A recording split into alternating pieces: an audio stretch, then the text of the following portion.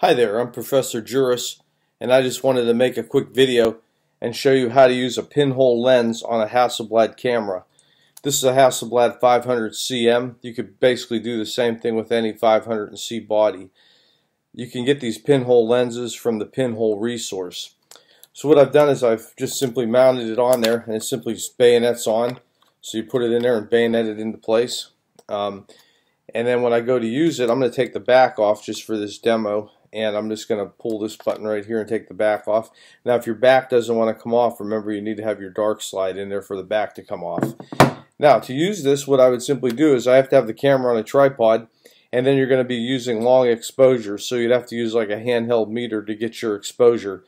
Once you've figured out what your exposure ratio would be, you're just going to push this little button on the side, which is actually the mirror lockup, and it's going to open up the back of the camera. So when I do this, you'll see the back of that open up, and then that'll stay opened up. And if you could see right now, you can kind of see some light coming through the pinhole right there. You can see some light flashing through there, and then the way you close it is you push the firing button on there, and that'll lock the back up.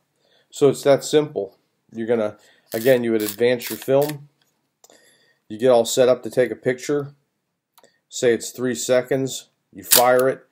1/1000, 2/1000, 3/1000, and then you'd push the firing button, and that'll close the back up, and you're ready to wind the next one. Hope that helps. Thanks a lot.